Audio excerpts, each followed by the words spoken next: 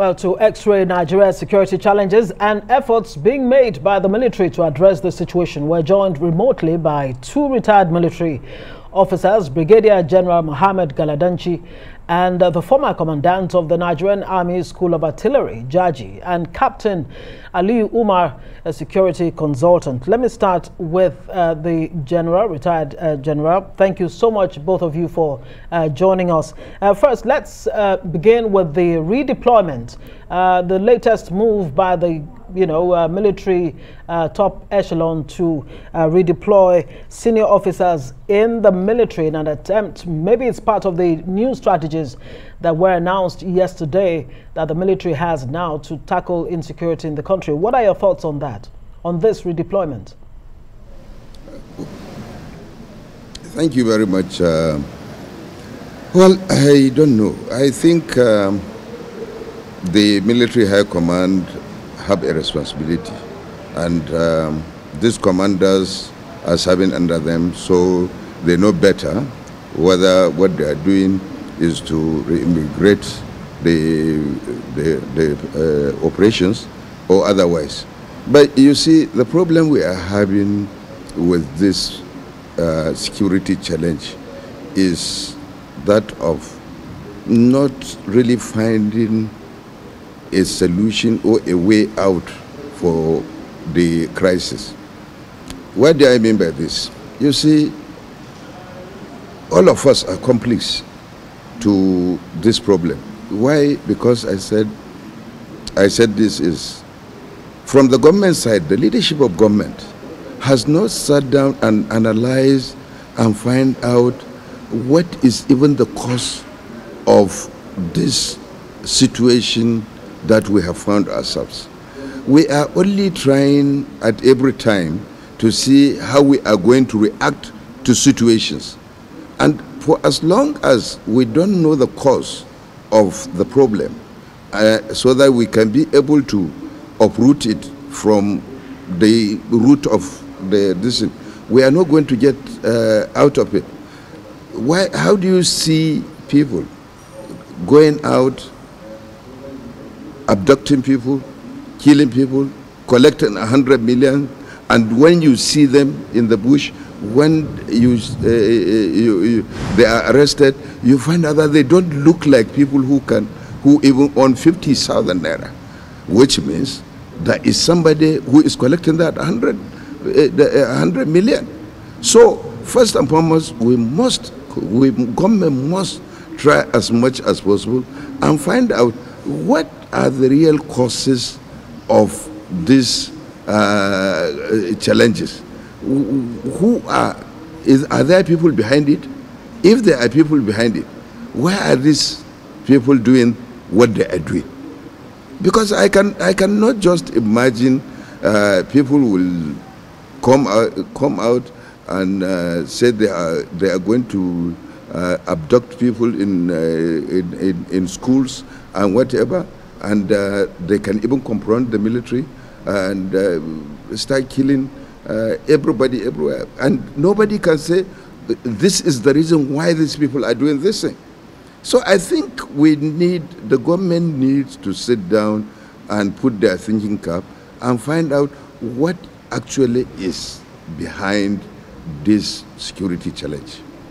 Retired Brigadier General, you're saying that we are being reactionary and not proactive. But let me ask you, as one who has been in the military before, do you think that this is surmountable, or do you think that this is beyond us? Because the narrative in recent times is that the Nigerian military can overcome this. We do so well in the ECOMOG, in other missions we go for. So this should not be a challenge. However, it seems to be a challenge that has refused to go away. So is it something the Nigerian military is capable of bringing to an end, in your own honest opinion?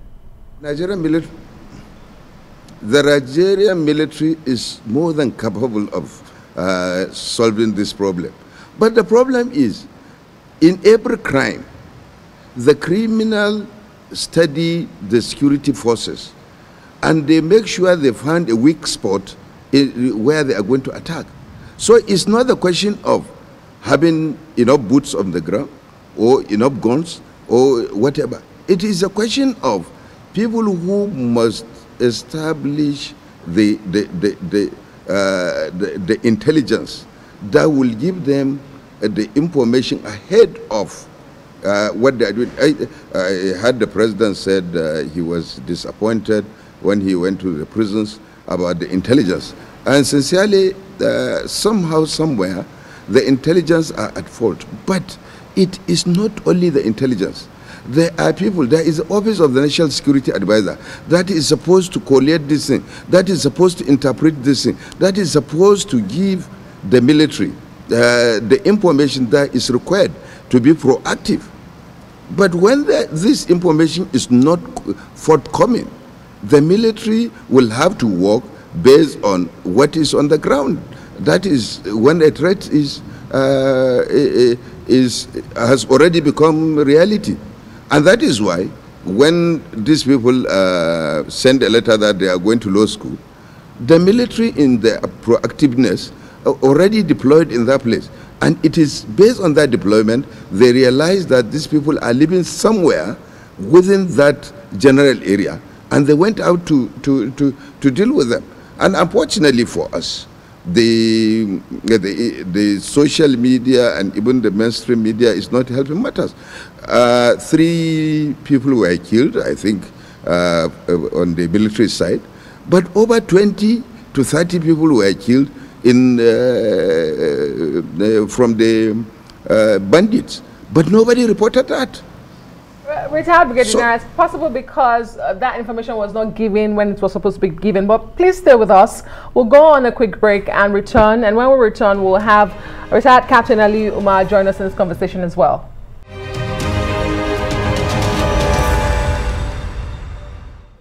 Welcome back. You're still watching News Night, coming to you live from the nation's capital, Abuja. We still do have our guests. Brigadier General Mohammed Galadinci, the former commandant of the Nigerian Army School of Artillery, Jaji, and Captain Ali Umar, still very much with us, but let's stay with Captain Ali Umar for now. Thank you for joining us. Well, let's take it from the Council of State meeting that was held yesterday, and Nigerians were told that the military will come up with new strategies. Do you really think that the military echelon still has new or fresh ideas with which they can prosecute this war against terrorism? Thank you and good evening. Whether they do or not is left to be seen now, isn't it? We have how many months to go to May 23rd? We are seeing redeployment and we're looking at it. Let's see what they can do between now and May 29th, 2023. It's left to be seen. I say it's left to be seen because to pass a verdict now will be preempted. If you recall, it was in your studios. I once said sometime in 2023 when the National Security Advisor released a policy document, and I said something about reviewing or waiting to have that conversation 2 years from that 2020 date. 2 years from time will tell us whether it was a well-written essay or it was indeed a national security policy statement. So by this evening, 2 years ago, or today, 2 years later, we should be able to say whether that document was an essay or it was really something we could work with. So let's wait and see. We have 9 months to decide. Let's do this again 9 months from now and see whether indeed they do we have 9 months to wait? I mean, the Senate Minority Caucus actually gave the president the marching orders to, do something about the state of insecurity in Nigeria in 6 weeks. Otherwise, he'll be impeached. I mean, I spoke with the former Commissioner of Police, Lagos, Fatai Woshini, who said, no, 6 weeks is even too much, that it should be immediate. So when you say we should wait for 9 months, do we have 9 months to wait? Well, the Senate committee must be a very ambitious group of people if they expect 6 weeks to do what 7 years could not do. That's my position anyway. That's my opinion, because even 7 years we couldn't get this far or X far. I wonder how 6 weeks will bring about us getting any results from the same person, the same situation, the same place. Okay. That's Captain, my position. great.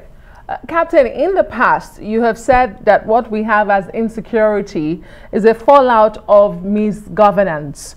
I wonder if you still maintain that position. If yes, then do you think that the guns and the jets can solve the problem? No. You see, I once asked about why the army has to be the sole custodian of the fight against terrorism. It's one task she has taken upon by herself, for herself, with herself, which she is clearly not going to succeed in delivering. I once asked what the blueprint for counterinsurgency and insecurity in Nigeria was for other agencies that actually should be stakeholders, but have been denied that role. What's the blueprint for immigration in counterinsurgency? What's the blueprint for the corrective institutions, what we want to call prisons in a counterinsurgency? What's the blueprint for even the customs? What's the blueprint for the DSS? What's the blueprint for every, look, there are like 16 security agencies in this country. Yesterday, about this time, we sat down with Beacon Security and Kabir, and we did an analysis and presentation of these things as they sit, figuratively, statistically. And we're looking at what I want to call a deluge of security agencies, all of which are waiting for the army to make a move before anything happens. You don't fight this kind of wars like this. So it's back to what we're saying again. What can the army do in the next few months to 2023 May? We'll have this conversation maybe 30th May 2023, just like I told you in 2020 about the National Security Advisor's well-written essay. Now I think I have the right to call it just that. We'll do that to this particular redeployment on the 30th of May next year. All right, thank you very much, Aliyu Umar, Captain, and we had earlier retired Brigadier General Galadinci Umar joining us on Newsnight.